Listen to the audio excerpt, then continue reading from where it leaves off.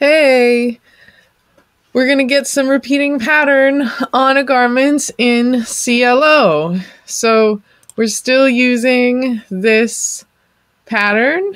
I've added a back. She's got some nice ruffles on her back. I also made sure that all of the pattern pieces are on layer 0 right now, right? Remember, in simulation properties, we might have changed the layer at some point, and that would be indicated in bright green. But all of these are on layer 0, so they're all showing their true color here in the simulation window.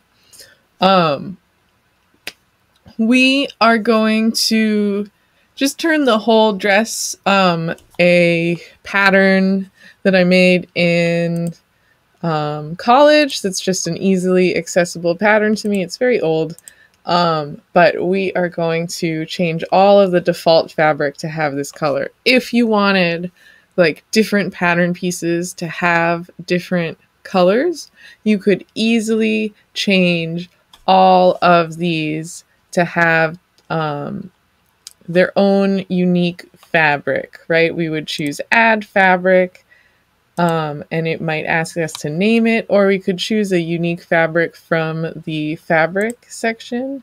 We accidentally added 2. And we could then assign, like maybe we want the collar to be a different pattern. We could assign the collar to be fabric 1. Let's get around to changing the default fabric though to have its own unique texture. First off, we can change, we need to select the fabric in the object browser under the fabric tab. Select the fabric, and we are going to be under material, so we can close information if we want, and just look at material. And we're just changing the front side of the fabric to have this pattern. Under texture, we are going to choose this little symbol, which means I think find a file.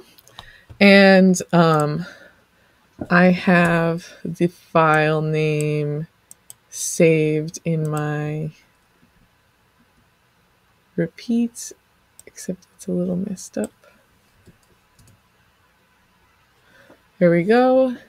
And there it is, except it's a half drop. So I don't know if that one's going to work. But I know that this one that's labeled straight repeat will work. And remember, we can try this one though. I think it's going to show a seam technically. Yeah, there's a seam in it, but there it is. That's the idea anyway. I'm going to change it though. What I'm talking about is like, because this is a half drop and there's no settings, I think, that allow me to change it to be a half drop. I know how to adjust it in Photoshop, so I could go do that, but instead I will choose to swap out the pattern to something that I've labeled straight repeat. And I'm pretty strict with myself about how I label single repeats. I always say single repeat straight. And here we go. We'll do this one. It's got an interesting texture to it and good color. And there we go. And it's so interesting how the pattern plays on the pleats here. Everything is looking really great. I'm so pleased with how simple that was. All right, so the collar, we have to look at fabric 1 in order to discuss the collar, and we can just change the color of the backside to be something if we like. There's lots of options, of course, but we can just uncheck this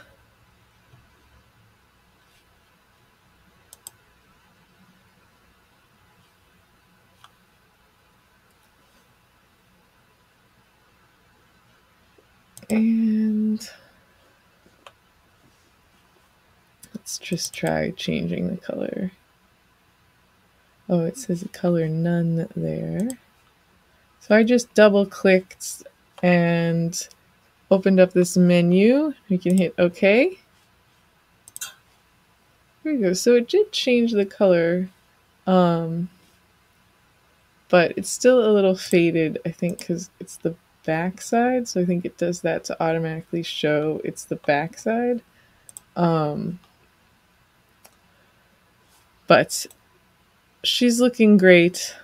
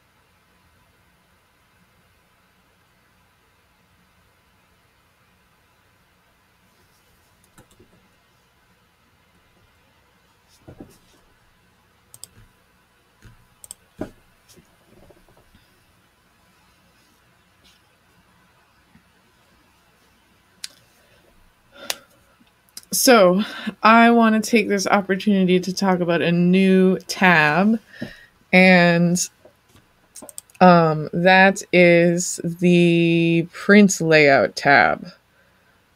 Okay, or the print layouts layout.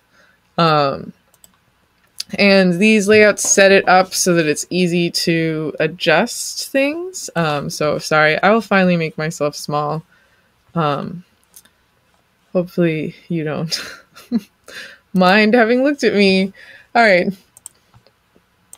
And in the print layout, you can see that this is like yardage of the fabric, and there's ways we can change the width of the fabric over here in the properties editor, and see it's indicated up here. So it could match a fabric in real life that you had, and that would be really fun. And we can adjust where we want the garments to sit. Right, so if there's a particular part of the fabric, or if this were an engineered print, you would be able to put it on the put the pattern on the garment right away, which is very exciting. So, and I think it updates automatically. We've been looking at the wrong side though. Here, I'll try changing the front. So we'll just move the print over a little bit. Yeah, so then you'd be able to see exactly how that looked.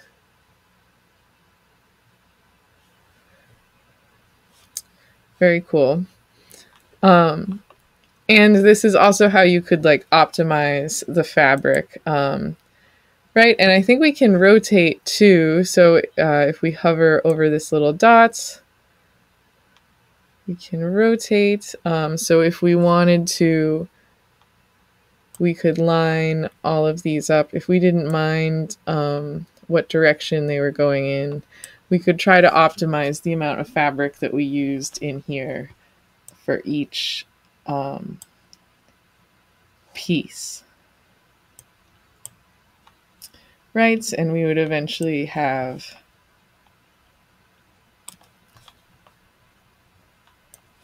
we would use less yardage, right? And we would see the length go down over here. So this is essentially marker making in CLO. Markers are like the layout of the pattern, if you remember.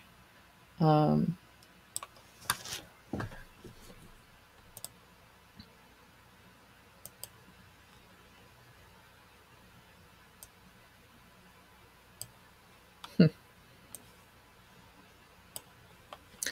layout of the pattern on the fabric, I suppose, and like how that all fits in together in the most efficient possible way, hopefully.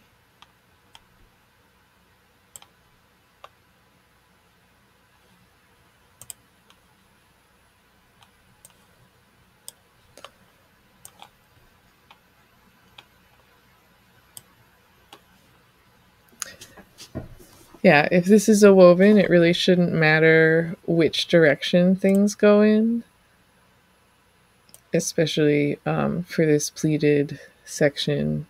So it's definitely okay to turn things 90 degrees on a woven. We already saved a yard.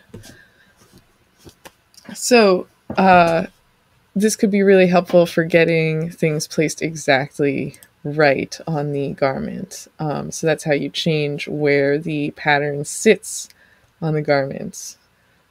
You can switch back to simulation.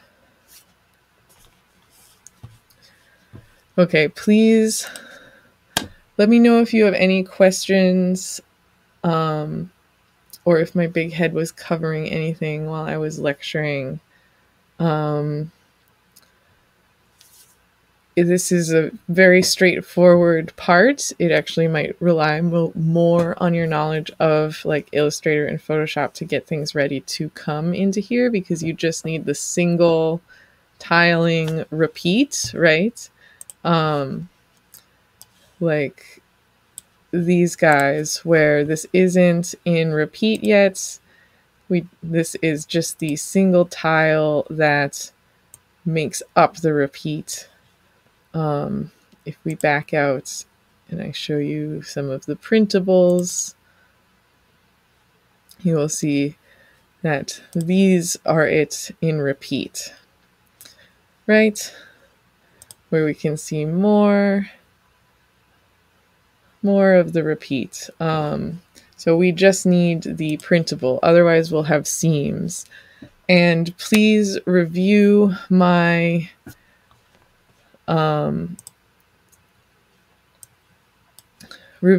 articles on,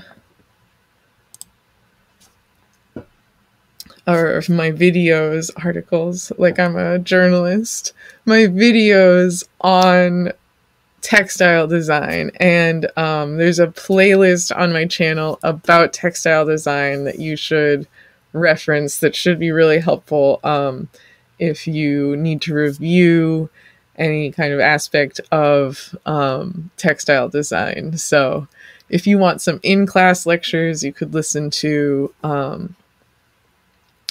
textile design, digital tools for textile design 2018 or 2019 playlists, but then the fresh digital tools for textile design playlist is all my 2020 lectures, which are like a little bit more polished and straightforward for YouTube. Everything's recorded online. So let me know if you have any questions about like getting your textile designs ready to come in here. You might want to review my lecture on getting things ready for Printful, and I will try to link that. So, all right, I will see you all later. Bye.